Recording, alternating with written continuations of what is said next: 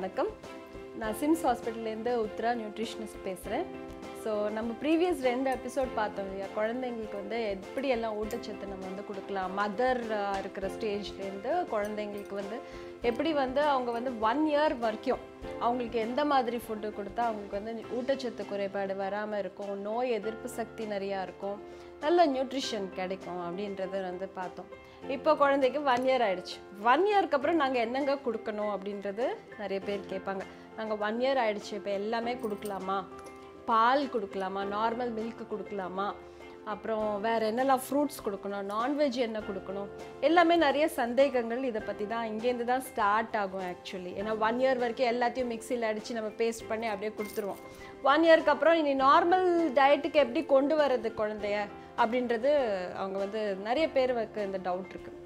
இதில் 2 விஷயம் மெயினாக பண்ணணும்.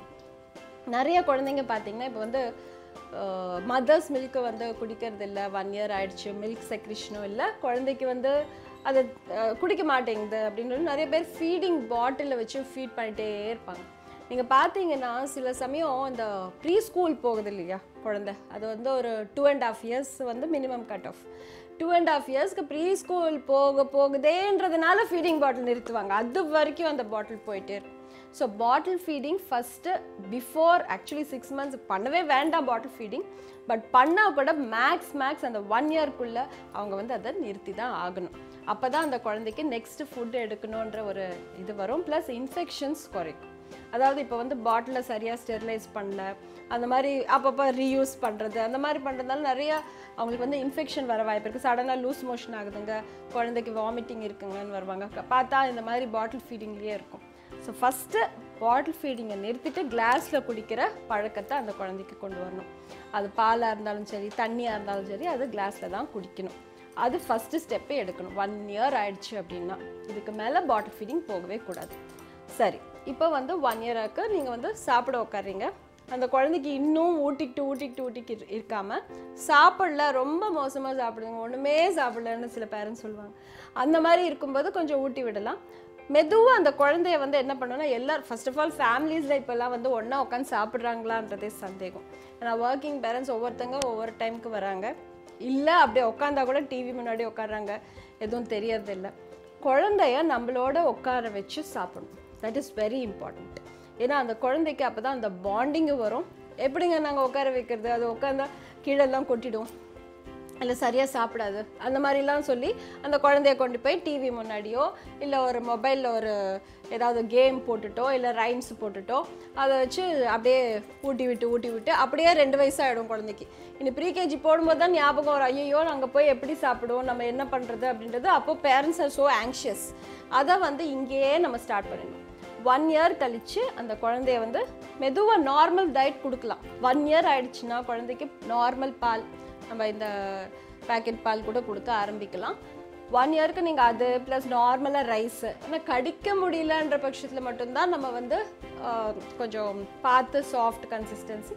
Otherwise you can give normal ரைஸாக இருக்கட்டும், பருப்பு வகைகள், காய்கறிகள், கூட்டு, இது மாதிரி எல்லாமே கொடுக்க ஆரம்பிக்கலாம். பாயில்டு எக் கொடுக்கலாம், ஃப்ரூட்ஸ் கொடுக்கலாம். ஒன்லி ஹார்ட் ஃப்ரூட்ஸ், அதாவது இப்போ சில ஆப்பிள் இதெல்லாம் பார்த்தீங்கன்னா பெருசாக வெட்டி அப்படியே கொடுக்கக்கூடாது, கடிக்கட்டும் அப்படின்றது கொடுக்கக்கூடாது. ஏன்னா சோக்கிங், நான் ப்ரீவியஸ் இதுலேயே சொன்னேன், சோக் ஆகாமல் இருக்கிற மாதிரி ஃபைன் சாப் பண்ணி ஃப்ரூட்ஸ் கொடுக்கலாம். ஸோ இந்த மாதிரி 1 இயர் ஆகிட்ட அப்புறம் இந்த ஸ்டேஜில் குழந்தைக்கு கண்டிப்பாக நம்ம வந்து இந்த டிவி பார்த்துக்கிட்டோ கேட்ஜெட்ஸ் எதுவுமே யூஸ் பண்ணாமல் நேச்சுரலாக குழந்தை நம்மளோட உட்காந்து சாப்பிடணும், நார்மல் டயட் கொடுக்கணும். Plus you have to stop bottle feeding if you have started. So இதெல்லாம் வந்து இந்த குழந்தைக்கு ரொம்ப இம்பார்ட்டன்ட். இப்போ 1 இயர்லேருந்து இது எல்லாமே கொடுக்க ஆரம்பிச்சிட்டிங்க, சக்ஸஸ்ஃபுல்லி நீங்களே வந்து கொடுத்துட்டீங்க. அதுக்கப்புறம் 1 to 2 years it just cos like this. அதுக்கப்புறம் நீங்கள் வந்து ஸ்கூலுக்கு போக ஆரம்பிச்சிடும் குழந்தை. ஸோ அது it will just half a day இல்லையா, இந்த ப்ரீகேஜியில் they'll come back and they'll have. So இந்த டைமில் நீங்கள் வந்து ஹெல்த்தி ஸ்நாக்ஸ் கொடுக்கணும். ஏன்னா ஸ்கூலில் வந்து அவங்க வந்து ஸ்நாக்ஸ் சாப்பிடுவாங்க. அப்போ நீங்கள் மெதுவாக இந்த வெஜிடபிள்ஸே நீங்கள் ஃபைன் சாப் பண்ணி சாலட் டைப் கொடுக்கலாம், இல்லாட்டி ஃப்ரூட்ஸ் கொடுத்து அனுப்பலாம், இல்லாட்டி நல்ல குட் பிஸ்கெட்ஸ் எல்லாமே கொடுக்கணும்னு அவசியம் இல்லை. சில சமயம் குக்கீஸ் கொடுக்கலாம், நட்ஸ் கொடுக்கலாம், ட்ரை ஃப்ரூட்ஸ் கொடுக்கலாம். இந்த மாதிரி கேரட் ஸ்டிக்ஸ் மாதிரி கேரட் ஸ்டிக்ஸ் அந்த மாதிரி பண்ணலாம். இதெல்லாம் வந்து அவங்களுக்கு ஹெல்த்தியாக இருக்கும் ஸ்நாக்ஸ். இந்த வயசில் எஸ்பெஷலி பேரண்ட்ஸ் வந்து ரொம்ப ரொம்ப காஷன் எடுக்க வேண்டிய விஷயம் வந்து இந்த பேக்டு திங்ஸ் எல்லாம், இது சிப்ஸ் என்ன, இது என்ன, அது என்ன, அந்த குழந்தைக்கு தெரியாது, நம்மளாவே வாங்கி கொடுத்து அதுக்கு பழகப்படுத்தி விட்டோம். ஸோ இந்த மாதிரி பண்ணாமல் குழந்தைங்களுக்கு நல்ல ஹெல்த்தி ஃபுட் கொடுக்கணும்.